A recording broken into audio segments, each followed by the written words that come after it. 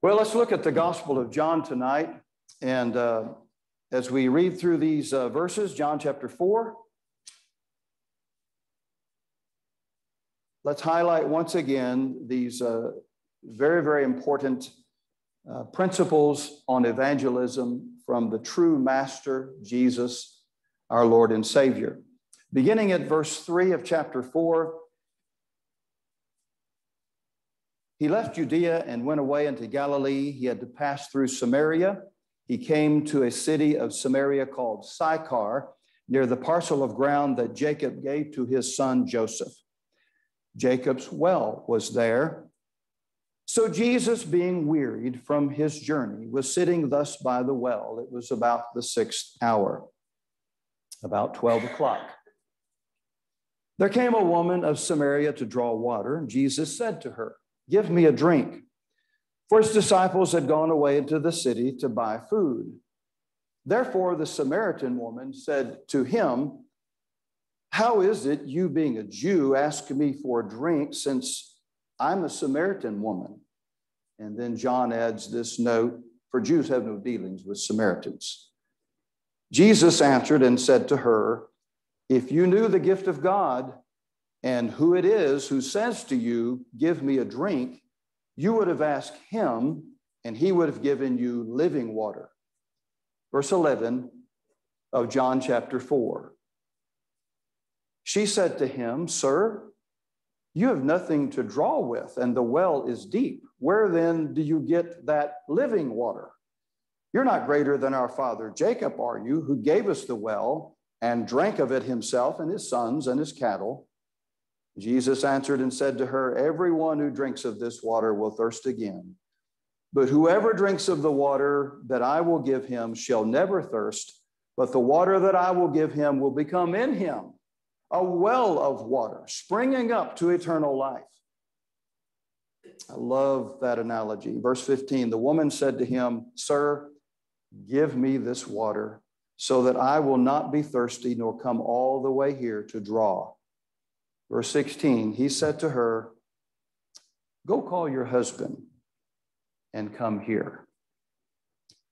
Let me stop the reading at that point. I think just in those verses, those first 18 verses there are many, many principles on evangelism we can learn from the Master, many more than we have time for. Let me begin by suggesting maybe the first two. The first one, if you recall, is Jesus took time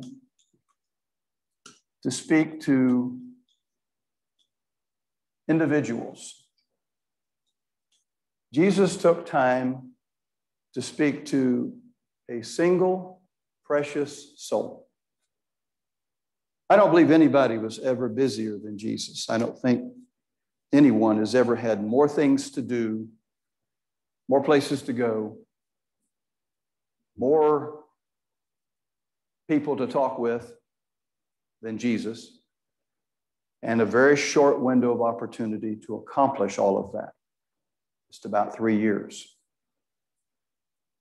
And sometimes Jesus would speak to the multitudes, as we studied in Matthew 5, 6, and 7 in the Sermon on the Mount. But there are many occasions that Jesus would speak to an individual. He would take time out of an extremely busy schedule to talk to Nicodemus, John 3,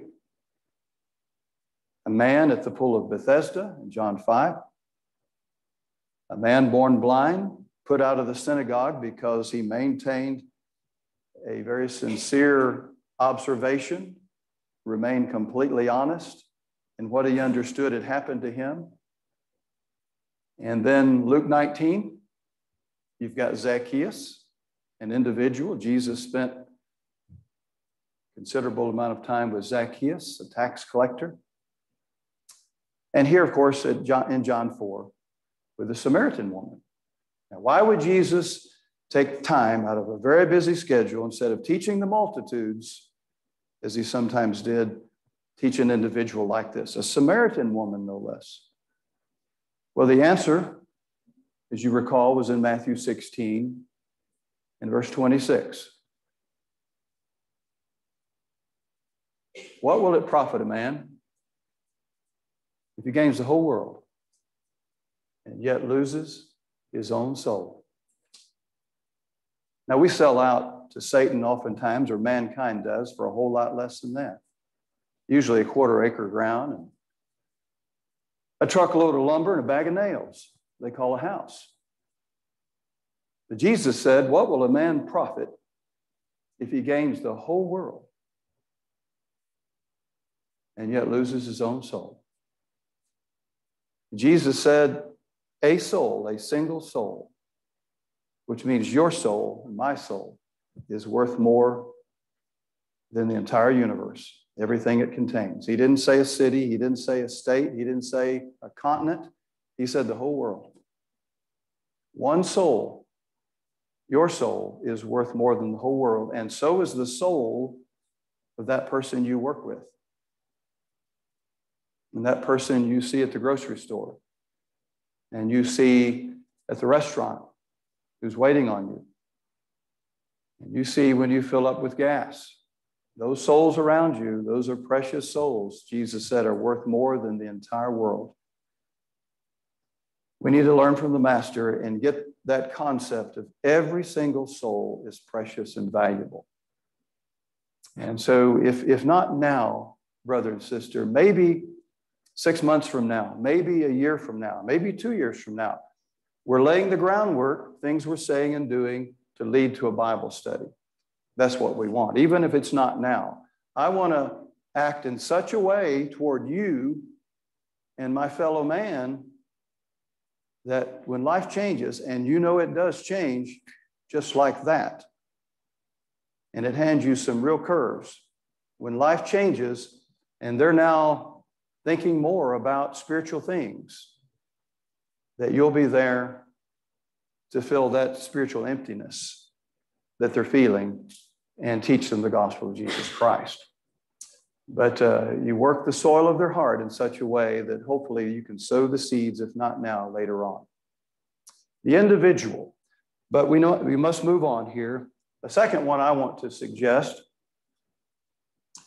is Jesus made opportunities out of ordinary situations. Going to the well for water, it's an ordinary situation. It was a daily task for her and for Jesus. The text tells us he was wearied, traveled all morning in the hot Judean sun. It was now noontime. He stops to rest beside Jacob's well. Not too many things could be more ordinary than a man who's tired, thirsty, and would like a drink of water. Here comes this woman from Samaria to draw water. And Jesus turned that ordinary situation for both of them into an amazing opportunity to teach the gospel, teach the good news of salvation. As a result of that, not only this woman would be saved, but many, many other people in the city. So the application to me is, okay, stop waiting for spectacular things to happen or someone to approach me and to ask for a Bible study or some kind of sign or indicator. That's not going to happen. What I need to do is be like my master here, the Lord Jesus, and make opportunities out of daily situations. Adam spoke from Ephesians 5:16 recently and redeem the time. Time there in Greek is not chronos. It's a different Greek word. It's Kairos, and it actually means season of opportunity. Redeem the opportunities. The Apostle Paul, led by the Holy Spirit, sees each day with an allotment of opportunities. Today's almost over. In this day, God gave you and I a number of opportunities. Did we take them? Well, here's one of them: to be here, to assemble in fellowship, to lift each other up, to equip one another, do work of service, to build up the body. He provided a spiritual support group. That's what the local church is, a support group spiritually. I'm glad you're here. I thank you for your support. It's a wise decision to come and to worship God together and build each other up. What about the other opportunities you had today? Every day has its opportunities. Ephesians 5:16, redeem the opportunities, for the days are evil. If we don't, Satan will take advantage, and he'll try to lead us away from the Lord. But Jesus used every opportunity, and so when I go again to the gas station, I can take one of these maybe, and I can leave it on the pump. Or like Jared, where he was formerly living, he's moved, by the way, now. He's in a different residence, much nicer residence. But where he was, he would take several of these each day, and he'd put them on tables in the nearby area. Just whatever you can do. You know, we have different levels and ways to teach. This is something we can all do. We can leave one of these on a table and offer a Bible study that way. Make opportunities out of ordinary situations. Let's go a little further in the example here. How about this one? Have a spiritual goal in mind. Have a spiritual goal. So I'm conversing with someone at the store and maybe a neighbor, but the whole time I'm conversing, I'm thinking, just like Jesus, how can I turn this conversation into something spiritual? How can I bring this into the spiritual realm? They keep talking about the weather. How can I turn that into something spiritual, or their health or their yard, what have you? Jesus asked for a drink of water because he was genuinely thirsty. And then he turned that into a conversation about living water, from which if you drink, you never thirst again. And so what you see is he's thinking spiritual all the time. He's thinking of her soul. Her soul is more important than him drinking that water. Her having living water is more important than him having a meal. And that's part of evangelism. You're willing to sacrifice time, meal, even a drink of water, if it means an opportunity here. And so he's thinking ahead. He's looking beyond the acorn to the oak tree. He's looking beyond the horizon of the mundane, way off into eternity. How can I lead this soul to the Lord, or to God? How can I lead this soul to God? And so when we're talking to people, here's another lesson we can learn from Jesus. I'm always thinking about, or I should be. I'm not always. I fail. But I should be thinking about in this conversation, how can I steer it toward heaven, toward the Bible, toward a Bible study? That would be really a wonderful thing, a Bible study, because that's what Jesus did. Here's a fourth lesson I learned from Jesus here, and that is the simplicity with which he spoke to people. Jesus was the smartest, most intelligent, wisest man that ever lived. Every word in the human vocabulary is at his disposal. And yet, what kind of words did he use? He could have spoken in such a way that Einstein would have struggled to understand what he's saying. But, of course, John 4, he said, she understands water. I'm going to talk to her about living water. In John 10, in an audience there that understood shepherds and sheep, he talked about being the good shepherd and not being someone who's just a hireling that runs away, first sign of trouble. But he talks about sheep and how they are not to be driven. They follow the shepherd. You don't drive sheep. You lead sheep. But these are the kind of terms Jesus uses. To those who understood farming, he said, the sower goes forth to sow. Some falls in this kind of ground, some that kind of ground. I need to take a lesson there. And I need to make sure I'm adapting my approach to this person, wherever they are. I need to start where they are. And that's true in a lot of different ways. Let's see. I'm trying to hurry through these because I want to get to that other study and yet do them justice as well. Jesus had the every creature concept here, the every creature. He was sent to the family of Israel. He'll say that. I was sent to the house of Israel. God is finishing his relationship with the Jewish people, as he said he would. Now, though he gives them another 40 years, they go to the synagogues first to learn the truth, to come and accept the king that God has sent. But he's sent to the household of Israel, but little by little, what's he doing here in John 4? He's breaking down those barriers, those walls that exist between Jews and other nationalities. Here's a Samaritan. Jews have no dealings with Samaritans. They certainly wouldn't eat with them. Now, they'll conduct business, but they wouldn't have a meal with them. Well, Jesus is not only talking to a Samaritan, it's a Samaritan woman. And so tearing down those walls so the disciples would eventually see every creature is a prospect for the gospel. Don't write people. I need to make sure I don't write people off.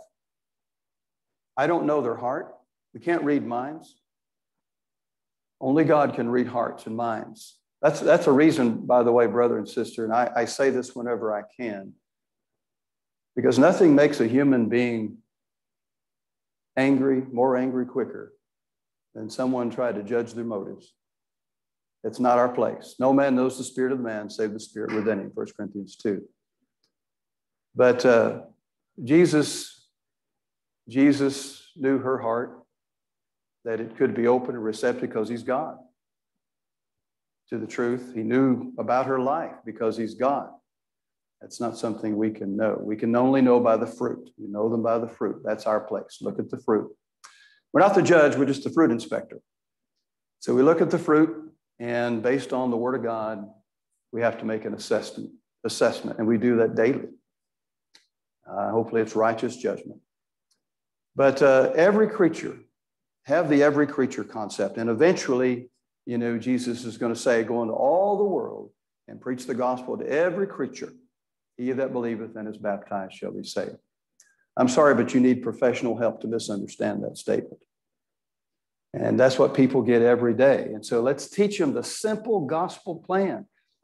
The gospel of Jesus is good news. He that believeth and is baptized shall be saved. He that believeth not shall be condemned. We need to get that message out. Two other things here. One, hope. Give people hope. I say a lot about this, but I don't think I can say enough about it, even to remind myself, is no matter what their situation may be, give them hope. How many husbands has this woman had based on the text? How many husbands? 5. Does Jesus know that? Of course he does. He's going to say that in just a moment. And yet he doesn't talk about that. What does he talk about first? Living water. I have living water from which if you drink, you never thirst again. And what is her response to that living water? I want that kind of water. He gave her hope.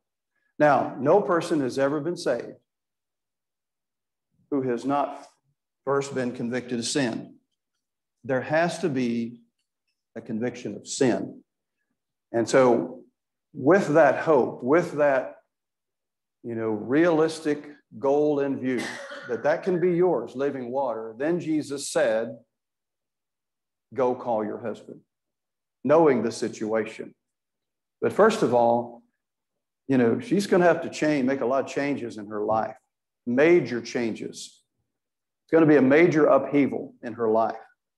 Now, who's going to do that unless they have sufficient incentive? You're not. I'm not. We need plenty of incentive to do that. That's where the hope comes in.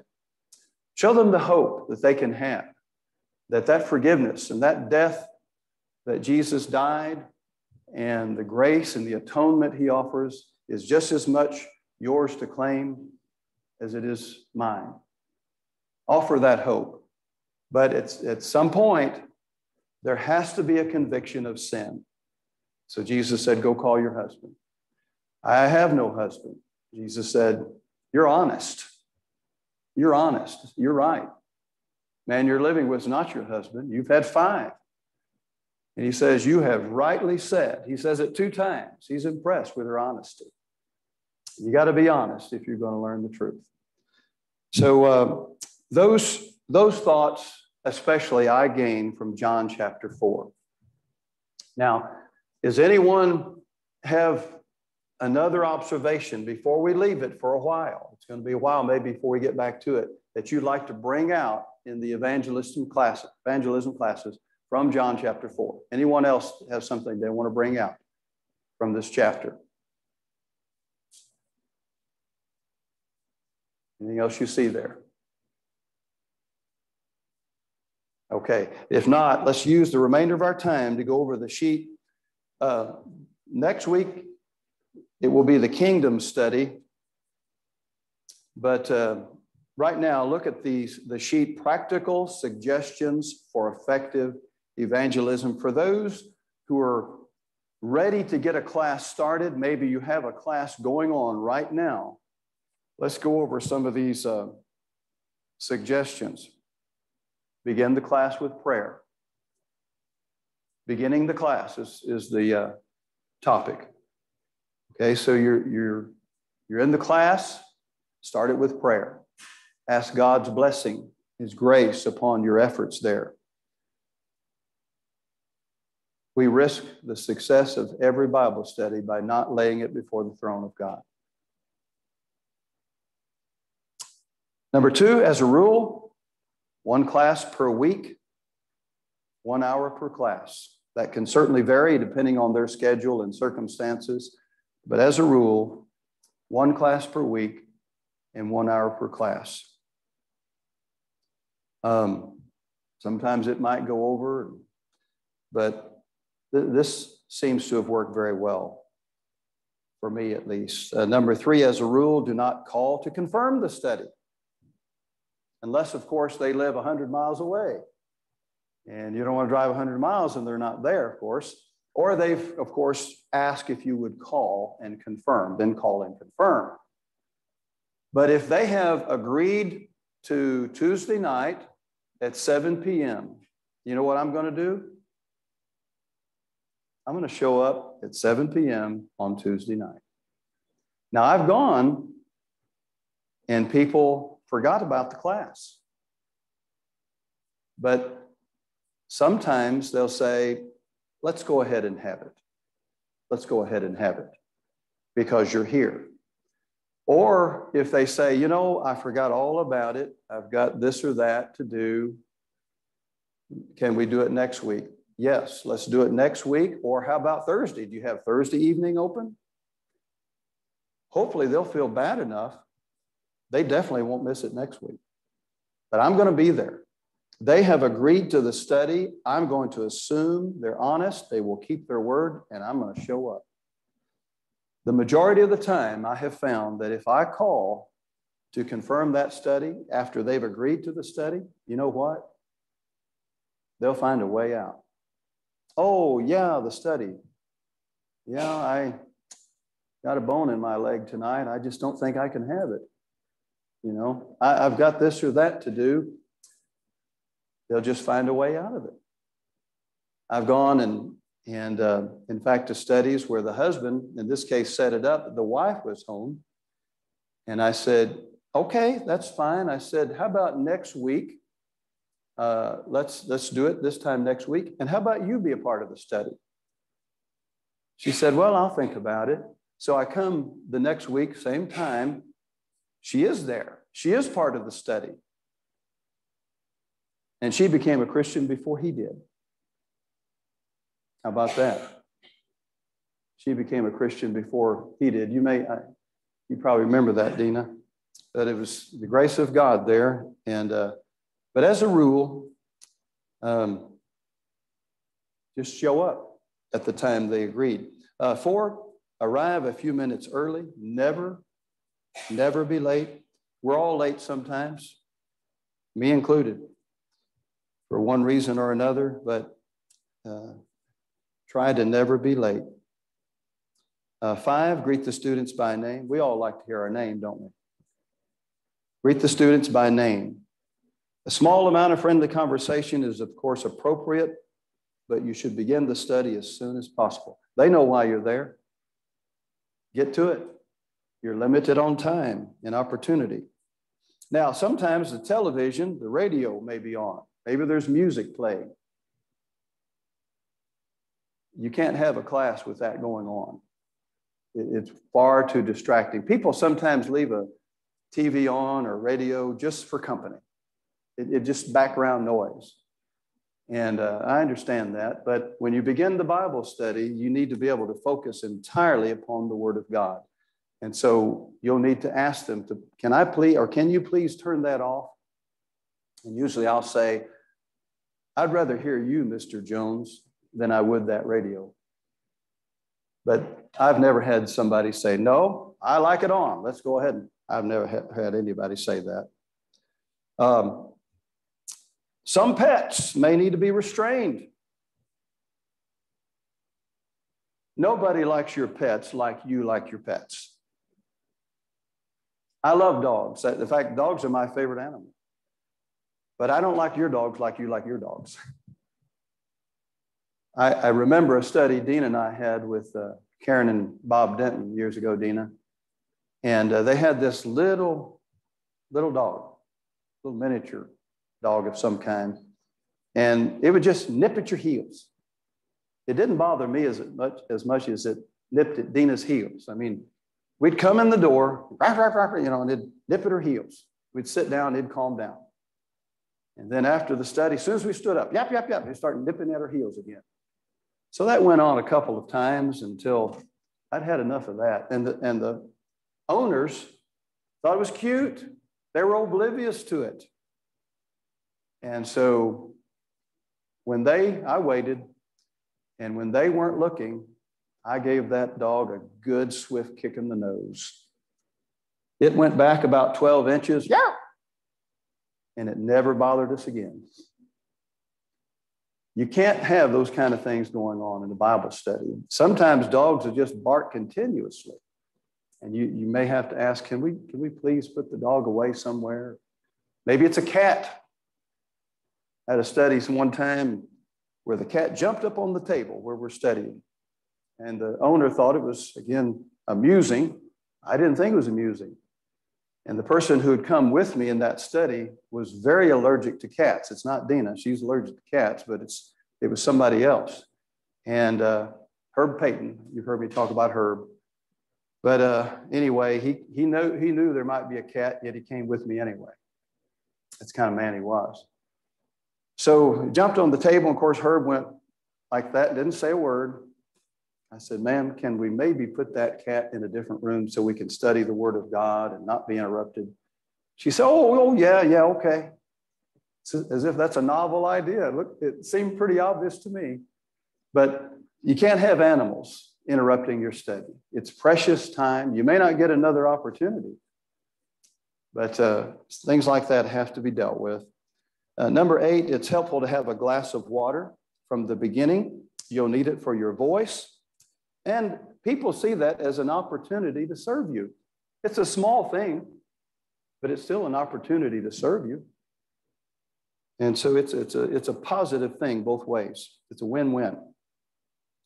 9, you suggest the seating, preferably at the table. If it's a DVD format, make sure you can see your students. It's been a long day, hard work, they're tired. Put a DVD in there, they may just drop off on you. So you may need to pause it and make a comment. You don't say, hey, wake up, you pause it and make a comment or whatever you need to do to get their attention going once again and then continue the study. Number 10, except for the immediate family, brothers, you never study with a woman alone. Even the best of intentions can go awry. You never study with a woman alone, unless, of course, immediate family. Number 11, look for other things of interest to your students. Try to find common ground, family, work, pictures, music. You're trying to build a rapport here. This should be enjoyable. And that certainly helps. 12, bring identical Bibles. We talked about that. At the beginning of the first class, ask your students, this is what I'll typically do unless I already know the answer. So, Mr. and Mrs. Smith, how much do you actually know about the Bible? You'll be amazed at how completely honest they will be with you. In many cases, they will say, you know, I really don't know anything about the Bible. So there's your open door to begin by simply rehearsing. Okay, let's talk about this. It looks like one volume, but really it's 66 books. Old and New Testament, index, how to find the books, and then rehearse finding some of the passages. They've given you that open door, take it. And now you know also where to begin. Do you believe this is the Word of God? Do you believe Jesus is the Son of God? Do you believe that it's the all-inspired Word of God? And so those things need to be established from the beginning. Even though people say they respect this as the Word of God, understand this. The vast majority of the time, they do not respect it nearly as much as they need to. And neither do we in many cases. But, you know, some study on the subject of building respect for the Bible as the inspired Word of God, or studies will need to be done at some point. 99% of the time. And there's a study like that in that notebook. Number 14, if a question is asked or topic suggested which is not pertinent to the subject at hand. Tell me about Armageddon. Tell me about the rapture. Can we study Revelation? You know, something just totally off the subject. Thank them for the question. Answer it as briefly as possible using, of course, Scripture. Maybe, if you're able to, suggest, can we look at that subject at the end of our study tonight? Can we go to the Bible and see what it has to say about that at the end of our study tonight? Yeah, and usually they're fine with that. If you don't know the answer, obviously, I don't know, but I'll search that. And next week, you search it as well. We'll see what the Bible has to say about that. That's a Bible question. It needs a Bible answer. And so I need to find out where that's taught in the Bible or not taught. Sometimes it's a topic that's going to be covered anyway in your studies, and you can say, well, in fourth or fifth study, you know, we're going to actually look at that topic, focus on that topic. Can we wait till then? Until then, here's a few passages to look at. Number 15, always schedule the next week's study. Don't leave the house or the building, wherever you are, until you set up the next week's Bible study. So is Tuesday going to work out next week as well? How about 7 o'clock? Would you like it earlier or later? No, this seems to be a good time. Okay, then I'll be here for the Bible study. And of course, end each study with a word of prayer. Anybody have any questions on any of these things right here? These practical suggestions on Bible study? Anybody? Any comments? These are things that I found have worked well through the years. But I'm sure you have a number of good things you could add to this. Anybody? Okay, well, the other side of that sheet, remember this study we did on the charts, okay? And the main thing here is we need to get specific. I need to stay specific. Dempsey, who are you going to approach about a Bible study this week? Not somebody. Who is that person? Where do they live? What information can you get ahead of time that would help your approach? So get specific in about personal evangelism. I like to write the names out. I have a list of people, and I go through that list, and then I renew the list. So keep it current. Somebody is nobody. Someday is not on the calendar. And so stay specific, and of course, pray about that situation. And this chart also suggests, working with people you know and who know you, visitors in the assembly, occasional service associations, and then, of course, the last thing there is seeking to make opportunities in more difficult situations, but it's another opportunity. Lord willing, in the fall, those who would like to will try to set up a time and we can do some door-to-door work. And if you feel uncomfortable knocking on the door, then just leaving it in the door. There have been a number of people through the years led to the Lord beginning that way. It still has a purpose and usefulness, and that's one of several ways that we want to incorporate eventually into getting prospects for the gospel.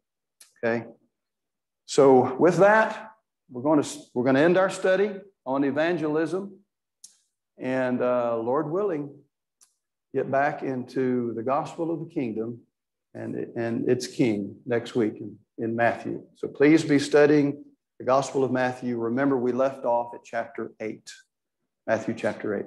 Thank you very much for your attention tonight.